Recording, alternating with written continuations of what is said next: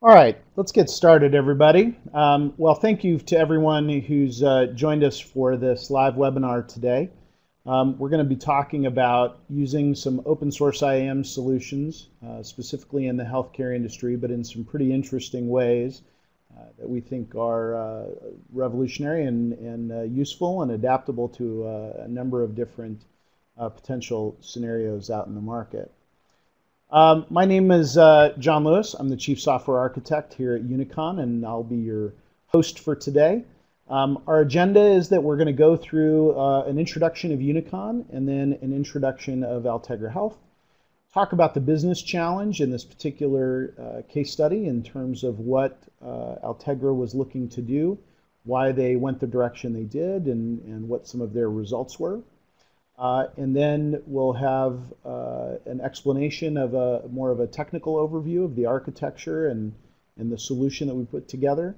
Do a quick demonstration of what some of those results are, and hopefully have plenty of time for questions and answers at the end. All right, so I'm going to do a quick introduction of Unicon. Unicon is an IT consulting firm focused on the education market, but really starting to expand out into a number of other areas.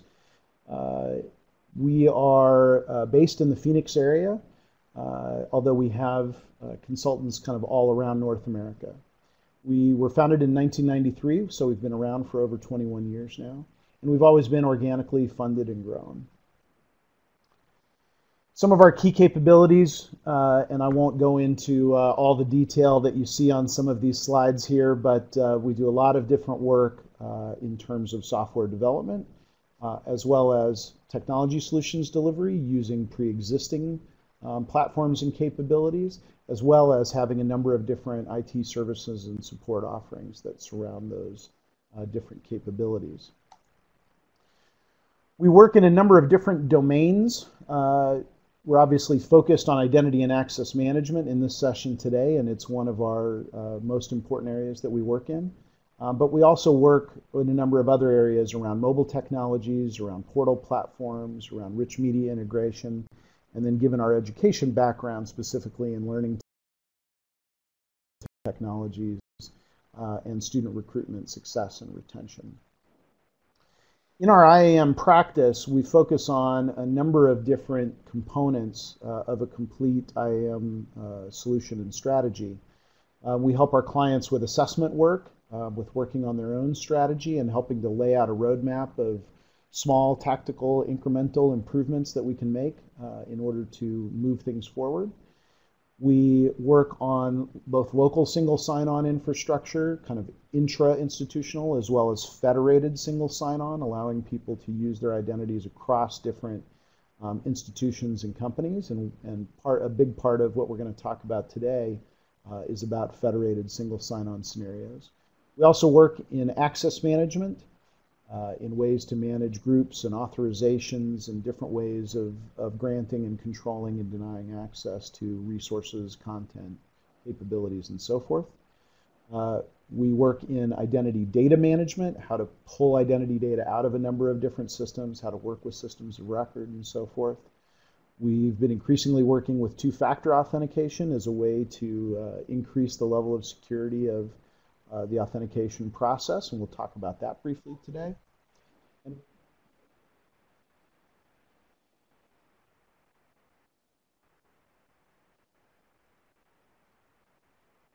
You have to excuse that announcement from our phone bridge. We do have the phone bridge available in case anybody needs to call into that for audio, so apologies for the interruption there. We also work heavily in Conference will automatically end in 5 minutes. Capabilities there as well.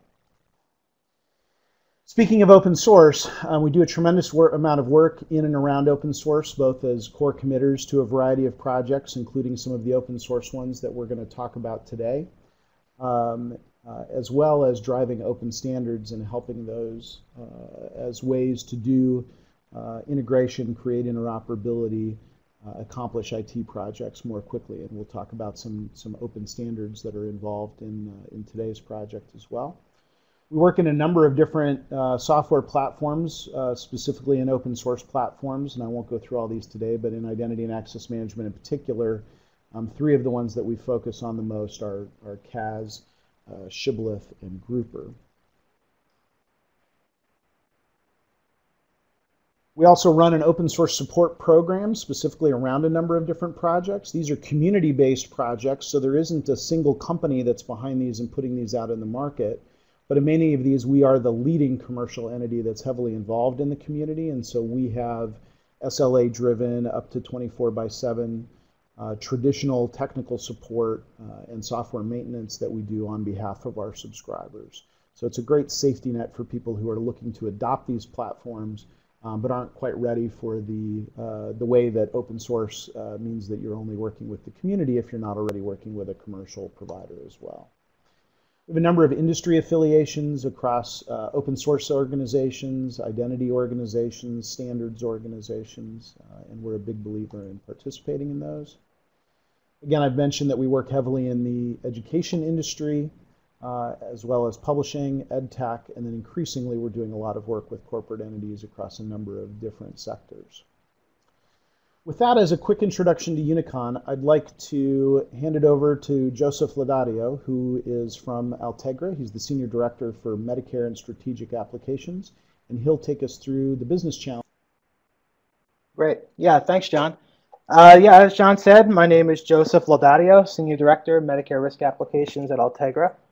A little bit about our company. So we are an enterprise software as a service company, and we target health insurance providers that operate in the Medicare and Medicaid markets, and increasingly now in the commercial exchanges that were introduced by the Affordable Care Act, which maybe you've heard of as the Obamacare. So we offer a wide range of services for our clients, but they're all generally centered around payment reimbursement from government programs. So we do a lot of data mining of claims data, a lot of member enrollment information, demographic outreach, wide range of services. So Altegra Health was officially established in 2011 as part of a merger of several independent companies that kind of were working in complementary fields, but all related. So we all came together as one to form Altegra Health. And in a lot of cases, the independent company, the individual companies that came together were kind of in the market for quite a while before Altegra Health. In my case, the company that I came from, we've been doing what we do now since 2005. And we've actually been around as a company since the early 90s. And I personally have been with this company since 1999. So a little bit about CAS at Altegra Health. We rolled it out in production in 2012. This was driven by the consolidation initiatives that happened after we merged. So as you might imagine, we had a lot of separate customer-facing applications that we had to start providing a unified face to the outside world. Up until that point, all of our applications were handling authentication themselves. So we had, I know in our company that existed prior to Altegra, we had 3 different applications, and each one sort of provided its own authentication mechanism.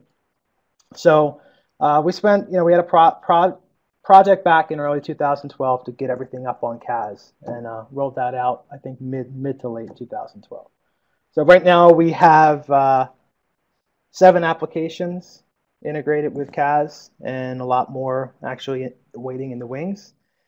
We're deploying out into a high availability cluster that uses Apache as the front end and JBoss EAP 6.2, which is basically JBoss AS7, and using mod proxy and mod cluster to provide high availability. So a little bit kind of a unique reality for us as a business-to-business company was that we have to be able to support customer-driven security policies in our authentication systems. Now, the enterprise market is a little bit different from the consumer market in that we have a small number of very high-value customers, rather than having a large number of individually sort of low-value customers. So, this is all just to kind of make the point that we can't come up with a one-size-fits-all solution for, here's what our password complexity policy is, here's what our account lockout policy is, that kind of thing.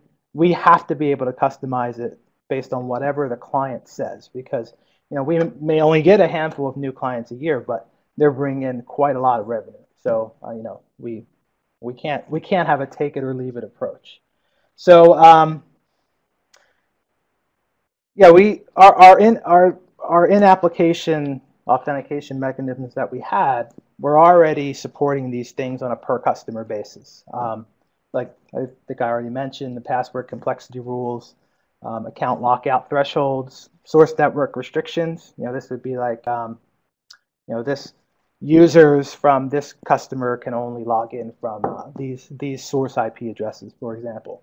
And in a lot of cases, we were under contractual obligations to be able to do this. So any SSO product that we switched over to, at a minimum, had to be able to continue to support the same types of things that we already did.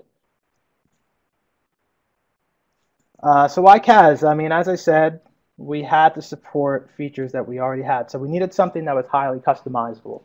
And now there are plenty of commercial products out there, and the vendor is going to be more than happy to customize it for you, obviously for a cost. And my experience with that is that gets pricey really quickly. And once you're sort of locked in, you don't have a lot of choice at that point. So we were really wary of going down the commercial path. CAS was attractive because it was a mature open source product, been around for a while, had a really active community. And as we kind of reviewed how it worked, we found that its design really lent itself well to customizing that authentication workflow. We could see right away kind of where we would hook into that to do what we had to do. So, even better than that was we saw that there was commercial support available for this product if we needed it. And as it turns out, spoiler alert, we did decide that we needed it. Okay, so as I mentioned, like we internally customized CAS ourselves to kind of maintain that baseline functionality that we already had. But even as we were implementing that, we could sense that there was sort of the shifting attitude towards security in our industry. Historically, these big insurance companies, they didn't care a whole lot about what their vendors were doing downstream, security-wise. You might get some boilerplate security questionnaires from their security team that would, maybe depending on how sophisticated they were, they might ask you things like whether or not you were hashing passwords if you were storing them somewhere. But there was really this sense that this was just sort of, a boilerplate thing that they sent out to satisfy a lawyer somewhere, and nobody was really paying too much attention to it. So that attitude really started to change, I guess, as far back as 2009. What happened then was there was some federal regulations were passed. It was called the High Tech Act. And what that did was it took some of the existing federal regulations around how you needed to secure and safeguard healthcare data, and it really gave the government tools to enforce those policies.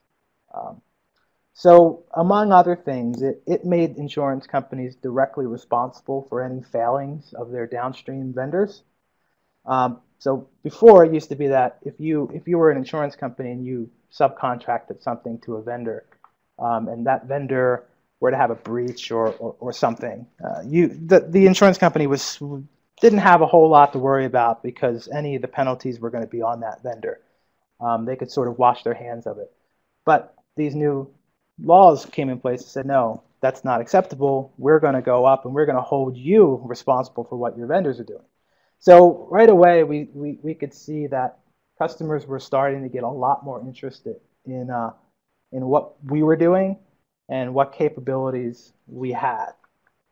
So, I mean, you take that shifting attitude and, just in general, the more wide adoption of things like federated identity, SAML and OpenID and multi-factor authentication, you take that stuff is just becoming more common, just everywhere, not just in the insurance industry, but just across the board. It goes from being something that's nice to have if you can do it to just a baseline that people expect you to be able to do. And it got to the point where you're not even going to get in the room to do a sales pitch if you can't show the security people from whatever insurance company you're pitching to that you can handle this kind of thing, because there's just too much legally at stake and financially at stake for them if you don't. So here we are. Suddenly we're facing these complex technologies and integrations, and we said to ourselves, you know what, we are not experts at this. We are a software company, and we do have a lot of talented developers who would be able to learn this stuff and would be able to handle it. But is that really how we wanted to spend our time?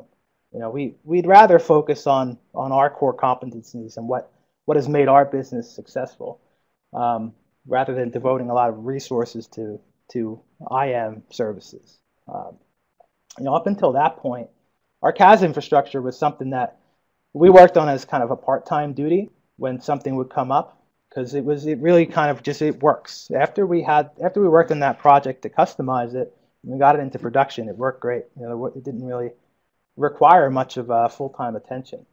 But once all this new stuff started to happen, we got to the point where we're being asked a lot of pointed questions from security teams, from clients, both prospective and current. And they'd want to know what our capabilities were and what our future plans were, and how they would go about integrating certain things with us. And we just realized that this is, we don't have this expertise, and if we're gonna lose business if we don't get some help here. So anybody who's researched CAS has probably seen the Unicon name pop up. They have kind of seems like they have a long history with the project. They employ several developers who have worked on the project for quite a long time. And so we got in touch with them and to see what they could do for us. So after we got the preliminaries out of the way, we kicked off the project with an on-site meeting here in Mount Laurel, New Jersey, where my office is. And so we kind of laid out where we were with CAS. What has Altegra done to customize the login flow? What does our production infrastructure look like? That kind of thing. Just kind of get them up to speed on what we had, and then we laid out what it is that we wanted. We knew that we wanted to do multi-factor authentication. We knew that we wanted to do SAML integration, or like external IDP integration. So we sort of started talking about that and fleshing them out a little bit, and we ended up with a project plan, the order that we do them, and sort of marching order from there. From that point on, a lot of the project collaboration would happen remotely. We had a shared Bitbucket repository, and we would communicate over like Google Hangouts or email or phone calls, stuff like that. We had a test environment set up at our data center where Unicon's team had access to that, where they would deploy the latest builds that they were working on for us, so that we could see them right away and we could do testing. Every few weeks or so, we would have an on-site meeting here in Mount Laurel, and we'd really kind of we'd review where things were. We'd get a demo of what the current functionality of the system was, and then we'd tweak the requirements from there. So it was it was really very collaborative process with a lot of back and forth on the technical requirements. So we sort of knew in broad strokes what it was that we wanted, for example, multi-factor, right? But in the course of implementing these features, we'd work out exactly how we wanted, the details to work. So, okay, you want multi-factor, but, well, what does the enrollment process look like exactly? So, just things that would pop up along the way that maybe you don't see up front. And so, the Unicon development team, they would put together some prototype, show us how something might work, and we'd say, yeah, that looks great, or no, how about, we'd rather it work like this, or, well, what happens if this happens? So, we'd have a lot of back and forth that way, and we kind of worked together really closely technically. So I'd say it's probably, an agile approach with agile with a little a, not a big A. Like we didn't have some really strict Scrum methodology or anything like that, but there's a lot of small iterations with a kind of a tight feedback loop between what the development team was putting together and what our side was, how our side felt about it, and what we thought needed to be improved. We even got Unicon working directly with one of our clients. So when the project started with Unicon, we knew that we had a client who was coming on board in the near-term future, who one of their big things was they needed us to be able to integrate with their SSO system.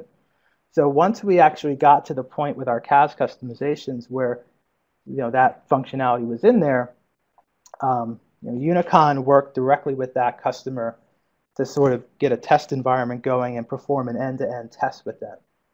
And that was really valuable in my opinion, because not only did it keep our customer happy, and not only did it put our customer at ease that we knew what we were doing, but it was sort of it really acted as kind of a training session for us, because even once this functionality was delivered to us, well, onboarding a client like that is something we're going to have to do. So it was really great to see from the experts like the kind of questions that they were asking and the kind of things that popped up along the way.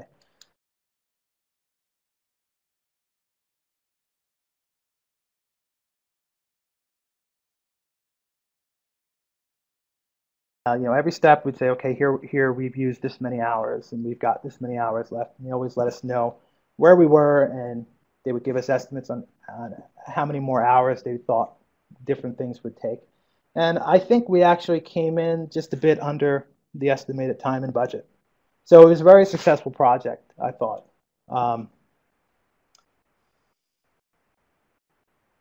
So for the next section of this presentation, I'm going to hand things over to Jonathan Johnson of Unicon, otherwise known as JJ. JJ was one of the lead developers in the project, and he and I worked pretty closely together. And he's going to talk about the design of the architecture that we put together on this. So go ahead, JJ, take it away. All right, thanks, Joe. Again, I'm Jonathan Johnson. I'm a senior IAM consultant and developer with Unicon. I worked with Joe on this project. It took us probably about 6 months, 7 months to get through this. So he and I worked pretty closely together and got to know each other. So I really appreciate Joe and the work that he's done helping out along the way. So when Altegra came to us, they had a few needs, and Joe talked a little bit about those previously. But to explore some of these needs, we needed to dive a little bit deeper into some of the problems that they're trying to solve and what each of these things means. So at the root of this is authentication. And when you're talking about an authentication system, you need to understand that there are identity providers which establish and release identities to the relying parties or service providers, so that those service providers or relying parties don't actually have to handle authentication themselves. And Joe touched on that a little bit, talking about his applications that each handled authentication themselves. One of the reasons why they went with CAS is that they could actually delegate that authentication off to another place, establishing CAS as the identity provider and their applications as a relying party. When we talk about authentication and authentication flows, you typically think about typing in a username and password on a page and you're suddenly logged into a system. But there might be a little bit more that you might not think about. When you talk about authentication, we're actually gathering information about you to try to establish who you are. And the type of information that we gather from you might be something that you know. In some instances, it might be your name, or it might be your address, or in the instance of a simple form, it might just be a password. It could also be something that you have. In the real world, you might go into a store and they might ask for a state-issued ID to say, oh, okay, the state says that this person is who they say they are. In the technology world, we have tokens that we can use for authentication. We also have smart cards that we could use, etc. Another type of credential that we can gather is something that you are, and those are going to be your biometric information, something like a fingerprint or a DNA print or something along those lines.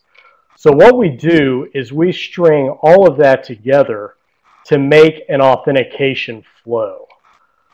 So a simple authentication flow, as is delivered in CAS, typically works like this.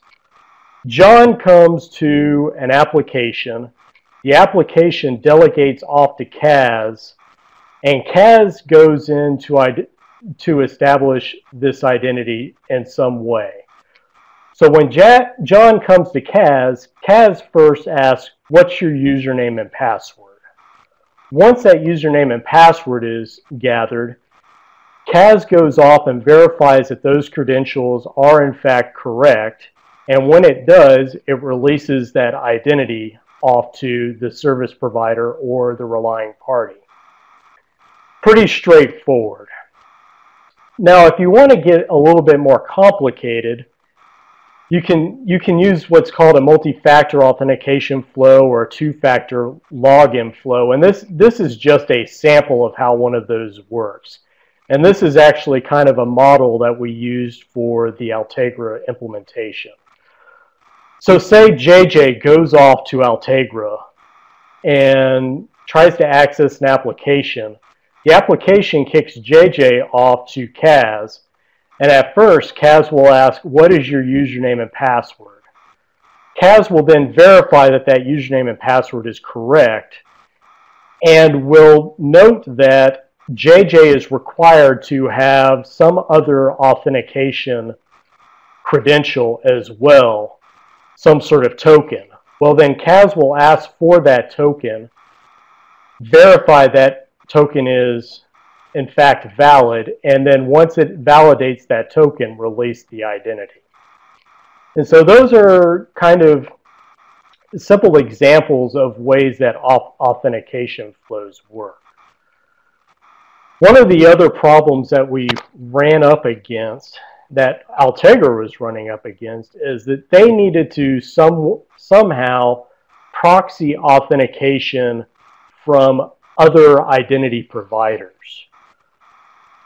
So if you remember previously, I talked about the identity providers and the relationship between a service provider or a relying party.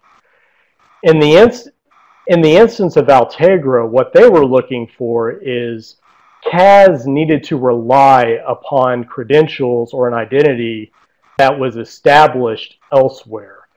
So they had a client that has their own SSO mechanism that Altegra, once a user hits their CAS system, would actually be redirected off to an external authentication system. That external authentication system would go through a similar flow as I just showed you, either in one of the simple or a multi-factor flow. It would release the identity back to CAS, and CAS would trust that identity. And in the real world, you have something similar something similar. As I mentioned earlier, stores could trust a state-issued ID. They trust that the state is going to gather enough information about you to issue an ID to verify valid credentials. In technology, we also have a few other types of federated identity systems out there. SAML is a big one. We also support OpenID, which is just a different type of authentication identity verification system. One of the unique problems that they also ran up against is, since Altegra is a service-based organization, they have several tenants or customers, as Joe mentioned earlier, that have different needs, different requirements for what actually happens in their in the login flow.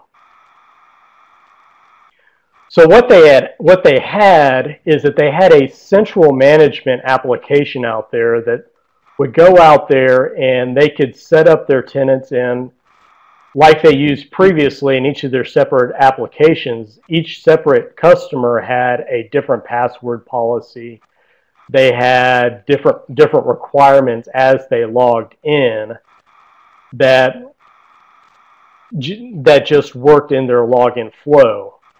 But what they were looking for is kind of tying CAS into this system so that they could use CAS for the authentication. And so what it looks like from the Altegra perspective is this. So Joe goes in to log into the Altegra group of applications. Joe goes into the first page and goes through a discovery process. Now that discovery process, what it does is try to establish some preliminary identification information enough so that it could decide, does he need to go over to login flow A, or does he need to go into login flow B? Now, all of the users inside of the Altegra system are a part of a customer group. And each of those customer groups builds out a set of policies that actually pushes it through these login flows. So at that point, once that discovery and that preliminary identity is established, these login flows look a lot like were previously shown. You might be asked for a username and password, and it verified that username and password and release the identity. Or it might go through the multi-factor or two-factor authentication and ask for another token before it releases that identity.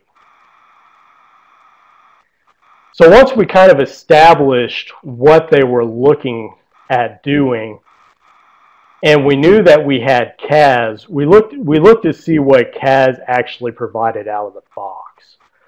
So up front, we knew that CAS had support for multiple types of authentication. Out of the box, CAS supports a username password authentication mechanism that could be run up against an LDAP server or a database. It also supports delegated authentication off to an OpenID or an OAuth server, or even delegating to another CAS server for identity. We also knew that CAS, all of their logins are based upon a flow that are rooted in Spring Webflow. So starting with that base, we looked to see what enhancements we needed to make Altegra's use case work. So a few of the things that we actually did for Altegra is we created more support for one-time credentials. We had a couple of sample plugins out there for different one-time token, one-time password mechanisms. We had we had one out there that supported the UB Authenticator, UB keys, which is a physical token that someone might use. In the community, there was support for Duo security.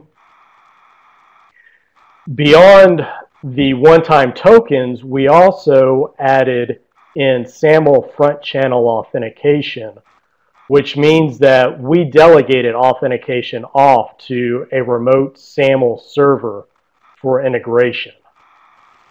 We also added a way for the initial identity to be established to do the discovery-based authentication flow. We also tied in the groups mechanism that Altegra had in place so that we could choose which authentication flows that a user would go through when doing the authentication. And we also set up login flows to actually support more than one authentication mechanism. So the two-factor authentication. So right now, I would like to show you a little bit of how this works. And let me see if I can pull up.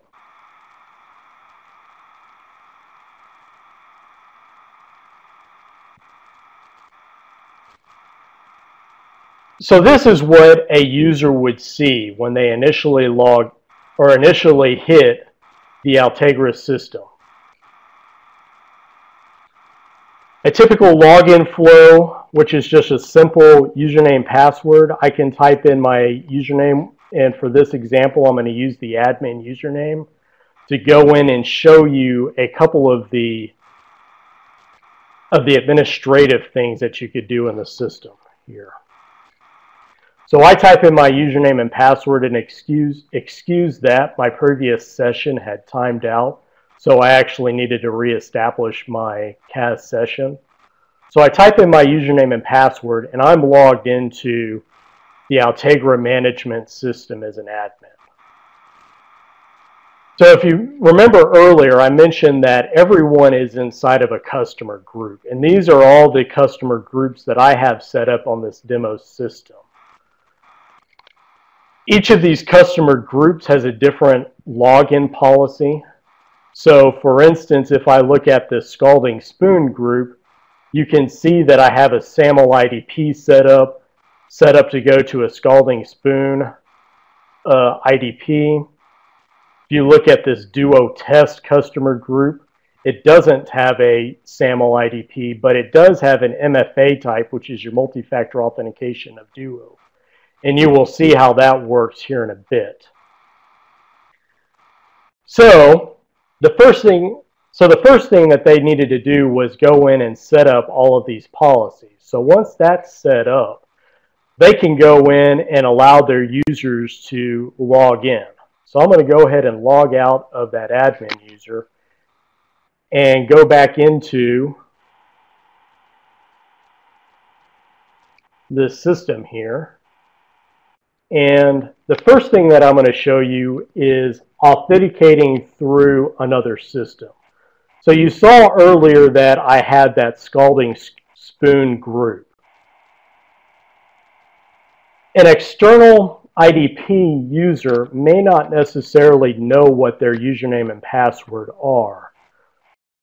So what we've done is we've added this button down here to allow a different type of discovery. So if I click this login with external system, it's going to ask me for an organizational ID. And this is what it's going to use to establish that initial identity. So if I type in my organizational ID of SS and hit OK, it's actually going to kick me off onto another IDP and log me in. Unfortunately, that was so quick that you probably did not see it. And actually, let me show that to you.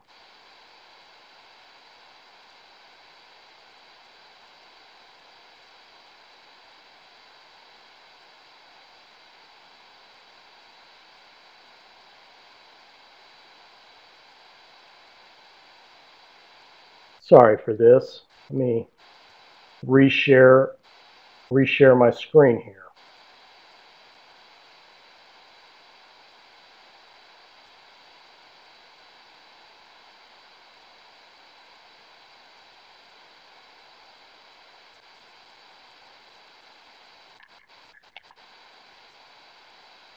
So again, what I would do is click Login with External System, type in my organizational ID, and it's actually going to kick me off to another CAS system, which is at test.scaldingspoon.org. At that point, I can type in my credentials from that remote system, hit Login. It's going to send me back, and you're going to see that I am now logged in as Jay Johnson from that remote IDP. Another login flow that we set up was for multi-factor authentication.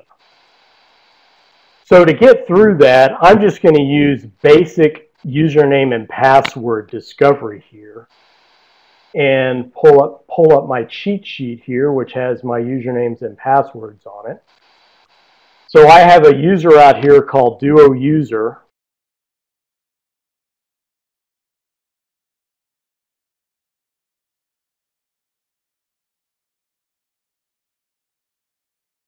Going to ask me to log in with Duo.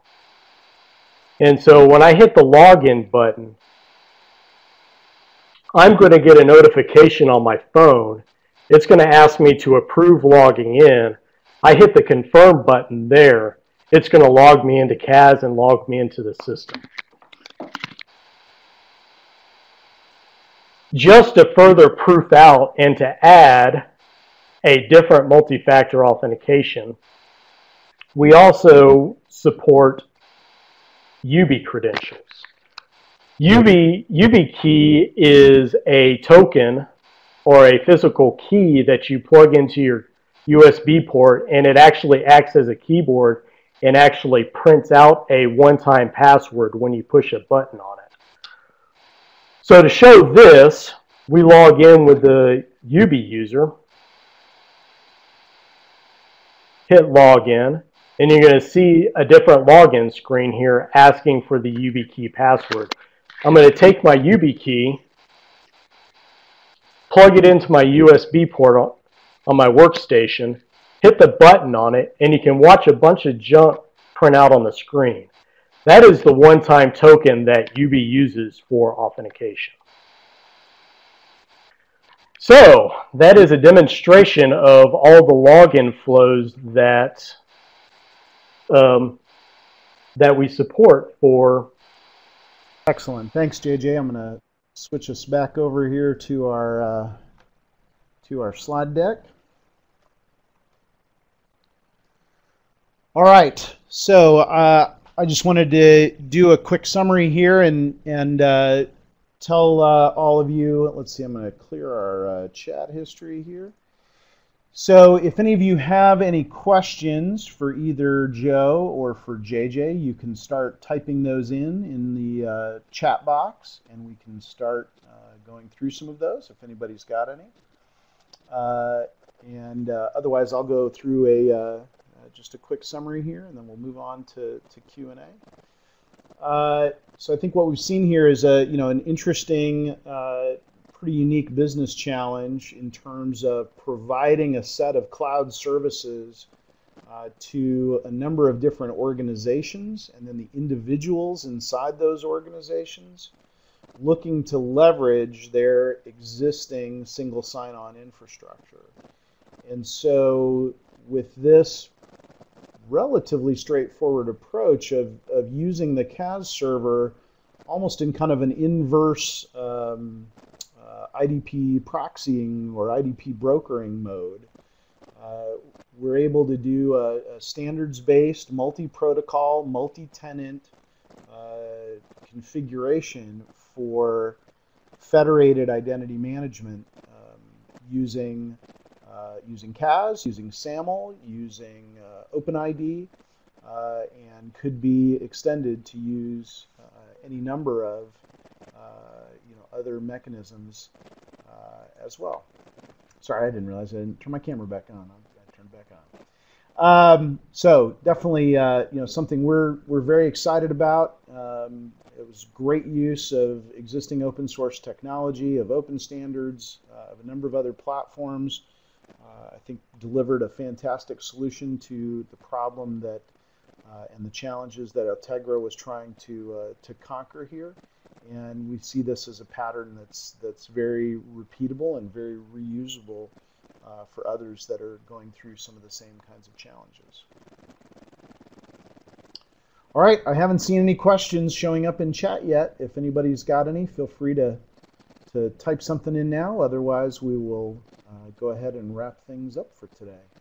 I certainly want to give a big thanks to Joseph from Altegra with all for a great project, a great relationship that we've had with them the entire time, and that we've really enjoyed everything we've gotten to do with them over the last months, and we're hoping to continue to get to do more interesting work with them in the future. And of course, I want to thank JJ for all his hard work on that project, and all the wonderful work that he's done making this possible, and to thank them both for participating in the webinar. We have a quick question here. Is all the functionality in the current version of CAS that is downloadable? JJ, do you want to tackle that in terms of what the things are that folks saw today that are kind of standard parts of CAS or other bits of open source? And obviously there are things going on in there that are very Altegra specific as well.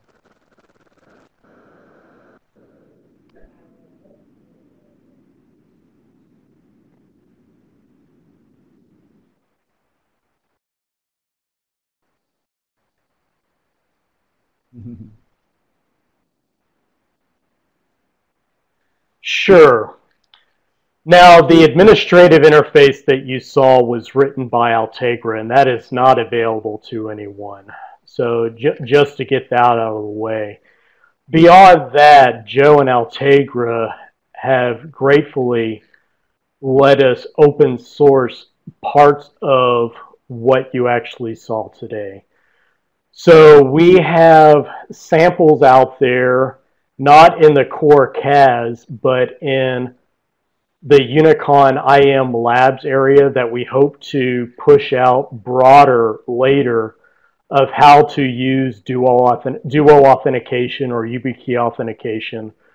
We also have samples on how to use an external SAML IDP for authentication as well. So there are parts out there, and I think when we wrap this up, we'll probably turn this into an article and